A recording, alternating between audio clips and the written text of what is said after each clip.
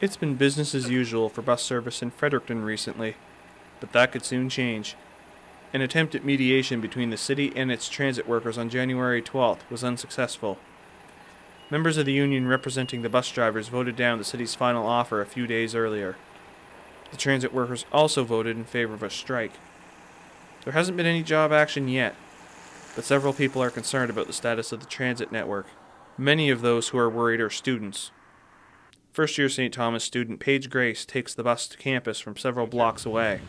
It's concerning to me because I know that as a student it inconveniences me, but I also know it inconveniences other people in more ways.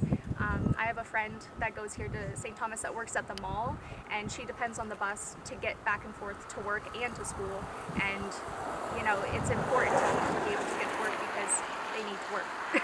Third-year St. Thomas student Jeremy Keats depends on the bus to get from downtown Fredericton to campus. Honestly, I don't know, the idea that I'd have to walk to school every day in the freezing cold of January and February, that's miserable. I'd have to get up an extra hour early and then walk up the hill and maybe get Safe Ride back, because Safe Ride doesn't take you from your house to the school. No. So I'm stranded, unless I'm going cab. The uncertainty of the situation has people considering alternative ways to get from point A to B. There's even talk of helping others do the same. The St. Thomas Students' Union looks to do just that. Megan Thompson is the student union president. And all of which we'll probably follow through with in some capacity.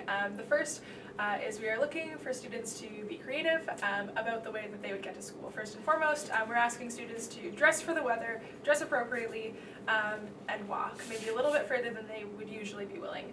Second, we are offering financial incentives for students to carpool. We know that a lot of students do have vehicles, but a lot of students who have vehicles don't fill their vehicles all the way on the way to school.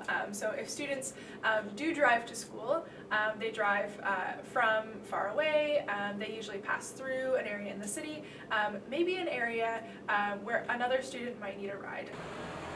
Bus drivers in Fredericton currently make $22 per hour.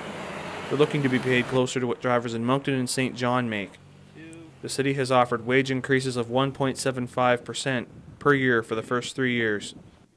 Then wages would go up 2.5% in the last 2 years of the deal. The city has also offered increased benefits. Our attempts to contact both the city and the union were unsuccessful.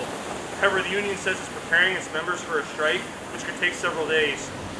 The union also has to provide the city with 24 hours notice if it plans to strike, which it says it's not going to do just yet. For St. Thomas Journalism, I'm Nathan DeLong.